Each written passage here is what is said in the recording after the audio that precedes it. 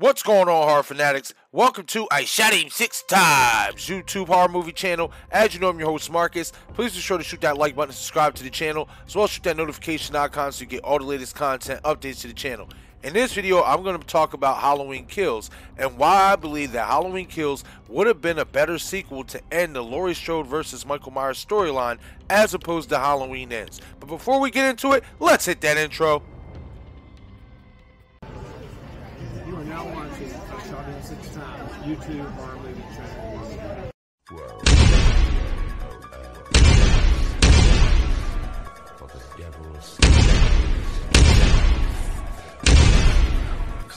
I shot him 6 times!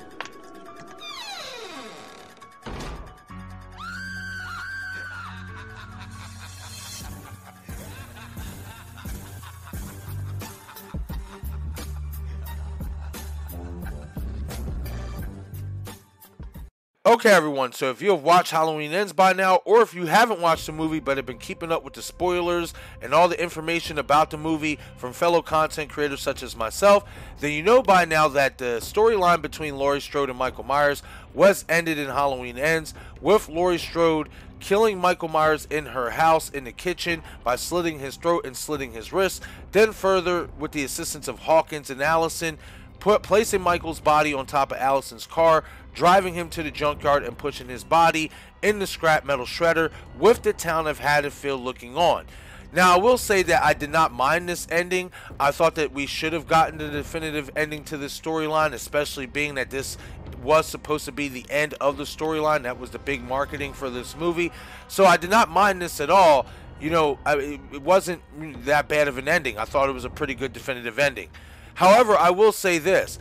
I believe that Halloween Kills would have been the better sequel to end the storyline. And I'm going to give you guys a few reasons why I believe such. The reason why one of the reasons why I believe Halloween Kills would have served as a better sequel to ending the storyline between Michael Myers and Laurie Strode is, number one, Halloween Ends had nothing to do with their story at all. Had nothing to do with Michael Myers versus Laurie Strode, even though the marketing of the film advertised that heavily. You watch that movie, had nothing to do with Michael Myers and Laurie Strode. So when we get to the final act scene and the final battle between Michael and Laurie, it really leaves a lot to be desired, for the simple fact there's no build-up in the movie leading into this final showdown. You have to basically watch Halloween Kills to go back and get that build-up to their final showdown, which is one of the reasons why I believe it would have been better suited to have this final battle showdown ending between Michael and Laurie in Halloween Kills. Another reason why I believe that Kills serves as a better sequel than Ends for this storyline to end is for the simple fact is all the nostalgia-filled moments from Halloween 1978 that we got in Halloween Kills.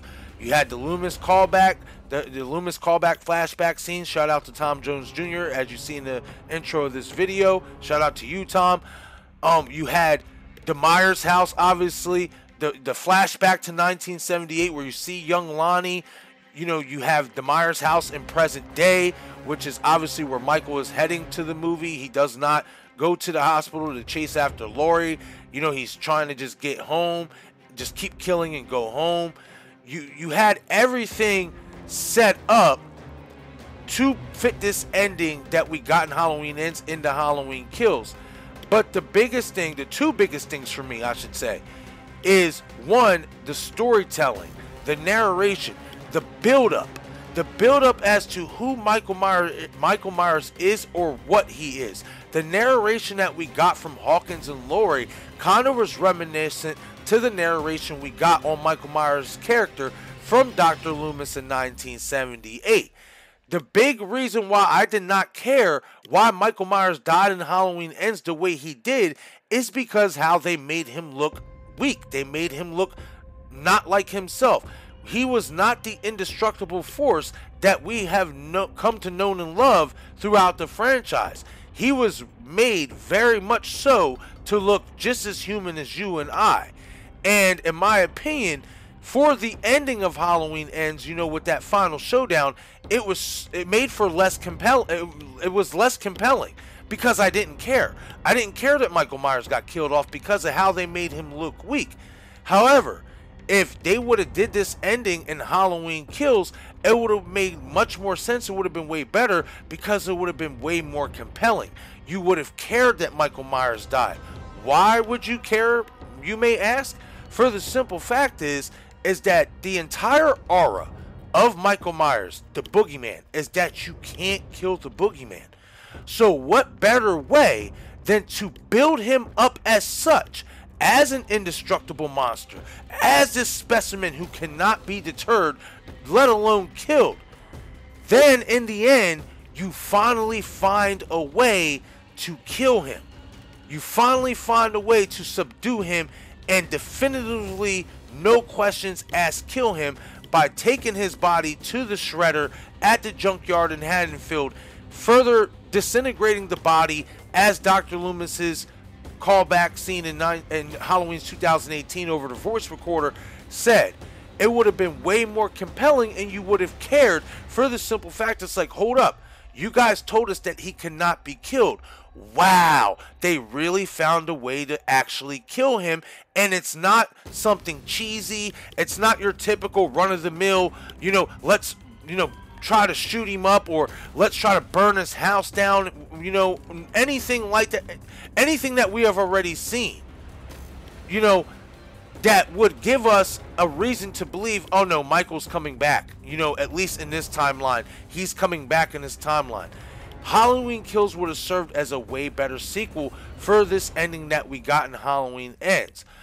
But the main reason why I believe Halloween Kills serves as a better sequel for this ending to happen as opposed to Halloween Ends is because of the Myers house in general. One of the big things that really fell flat to me about the final battle scene was it was at Laurie's house. We already seen that in Halloween 2018. And this battle was way less compelling than the one we got in 2018. That was a battle. This one was more like, let's rough each other up, and then let's just let Laurie get the upper hand. If you would have had the final battle between Laurie Strode and Michael Myers happen at the Myers house, it would have been way more compelling. And it would have made much more sense, for the simple fact is, everyone, this is where the story all began. At the Myers house, when Laurie goes off to drop off the envelope that her father asks her to drop off. If Laurie doesn't do that, we don't have the Laurie Strode versus Michael Myers storyline. We don't have that at all. If Laurie doesn't get asked to go to Michael's house to drop that package off, we have no movie. We don't have anything. We don't have Jamie Lee Curtis. We don't have nothing that what we have built on over these last 40 plus years. So, with that being said, it would have been way more compelling if you would have had this battle happen in the Myers residence. For the simple fact is, again, this is where it all began, and it would have made a way more sense, and you would have been hooked as the audience. You would have been like, man, I'm really feeling this. For the simple fact is, man, this is really, you talk about nostalgia. For all the nostalgia that we got in Halloween from 1978 and Halloween Kills, the one thing we did not get was Laurie showing up at Michael Myers' house. That was the one thing we did not get.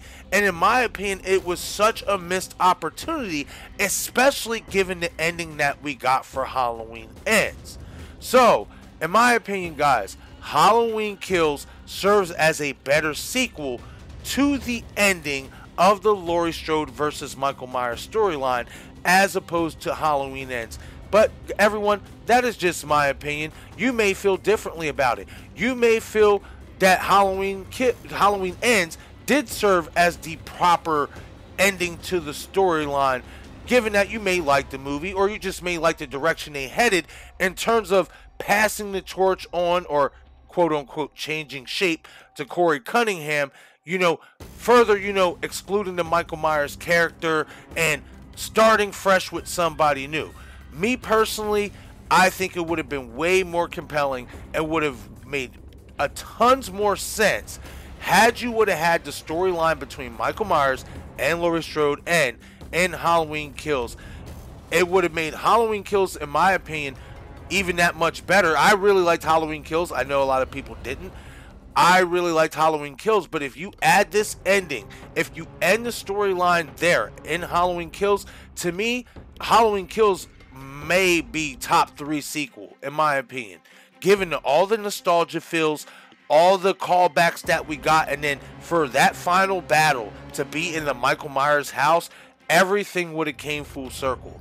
And before I head out for this video, guys, another thing I want to touch on is the mob. The whole mob in Halloween Kills. One of the big issues a lot of fans had with the ending of Halloween Ends was, how did the entire town of Haddonfield get notified that Laurie killed Michael, and now they're taking him to the junkyard to do the procession and the proceedings to finally disintegrate his body and kill him? A lot of people had a problem with that, and even myself did as well, because it's like, how did they get notified that fast? However, if you would have done that in Halloween Kills, it would have made way more sense. Why? Because the mob is already hunting Michael Myers down. The town is already hunting Michael Myers down. They're already looking for him. They're already looking to execute him. So if you put this ending at the end of Halloween Kills, everything from the mob, from the nostalgia feels of the movie, from the storyline and the narration to build up to Michael Myers, in my opinion, everything comes full circle for the Michael Myers versus Laurie Strode storyline if you would have put this ending at the end of Halloween Kills as opposed to Halloween Ends. But okay, everyone, that is it for this video. Leave a comment below and let me know your thoughts on this video. Do you agree with me that Halloween Kills serves as a better sequel to the ending of Halloween Ends and the storyline of Laurie Strode versus Michael Myers? Or do you believe that Halloween Ends got it right and that ending was better suited for Halloween Ends and not Halloween Kills? Leave a comment below. I'd love to hear from you all. Once again, this is I Shot Him 6 Times, YouTube horror movie channel. As you know, I'm your host, Marcus. Please be sure to shoot that like button. It helps out with the YouTube algorithm a lot. New viewers also subscribe to the channel and shoot that notification bell so you get all the latest content updates to the channel. Be sure to follow me on Twitter, Instagram, Facebook, and Patreon. Thank you all for watching.